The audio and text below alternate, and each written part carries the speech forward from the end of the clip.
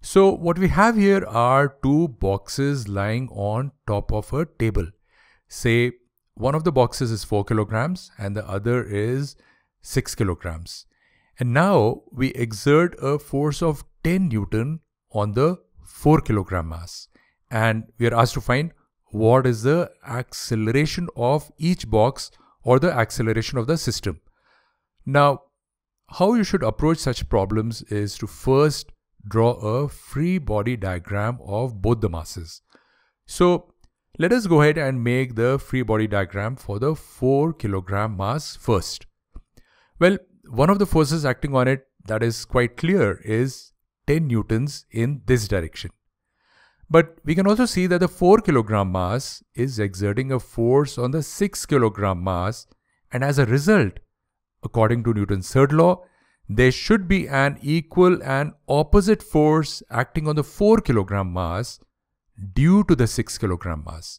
So let's label this force as F6 force, or the force exerted by the 6 kilogram mass on the 4 kilogram mass.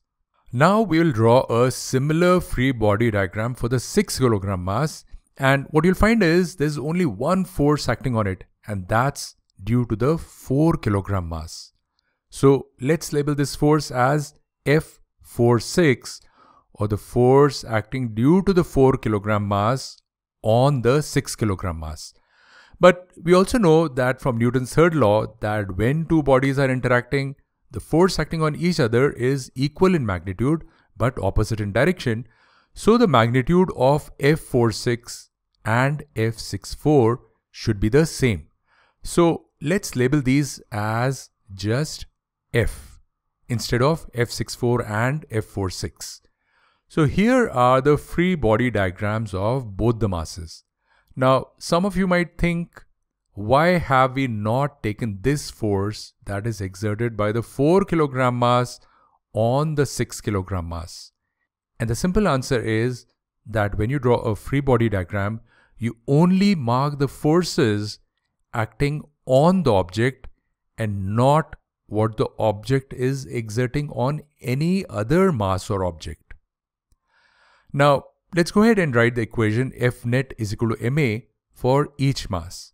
So for the 4 kilogram mass, on the left hand side, what you'll get is a force of 10 Newton acting in the right direction, and we take it as positive, and the force small f acting in the left direction, so we will label it minus f, and this should equal its mass, which is 4 kilograms, into the acceleration, which is a result of this force.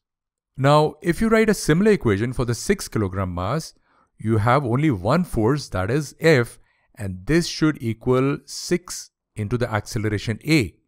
Now, you notice I've taken same value of acceleration for both 4 kilogram mass as well as the 6 kilogram mass. And this makes sense because if the 6 kilogram mass had a different acceleration, let's say it was more than A, then what would happen is that the 6 kilogram mass would kind of run away from the 4 kilogram mass and there will be no interaction. But here the premise is that there is an interaction. Likewise, if the acceleration of 6 kilogram mass was less than A, then it would actually crash into the 4 kilogram mass. So the fact is that both the masses are moving with the same acceleration A, and the whole system is also moving with the same acceleration. Now let's go ahead and add these two equations and solve for acceleration A, and what we get is A is equal to 1 meters per second square. And if we substitute the value of A in equation 2, we can also find the force of interaction, or simply the force exerted by each box on each other, and that would equal 6 Newton. Okay, another important thing to clarify is that I have seen some students think that since 10 Newton force is acting on the 4 kilogram mass, it's acting on 6 kilogram mass as well. And the reason they give is that this 10 Newton force is being transmitted through the 4 kilogram box. This is not correct. These are two separate interactions. One is the force of 10 Newton on the 4 kilogram mass, and the other is between 4 kilogram and the 6 kilogram mass. Therefore, the only force acting on the 6 kilogram mass is due to the 4 kilogram mass. So what you need to remember here is that when you draw a free body diagram, just include the forces which are acting on the body. Do not invent your own forces. Do not add forces which are not acting. So if you want to become a Force Jedi, don't forget to check out this playlist on Newton's laws. Also, please give that thumbs up button some action and reaction. That will be helpful. And see you in the next lesson.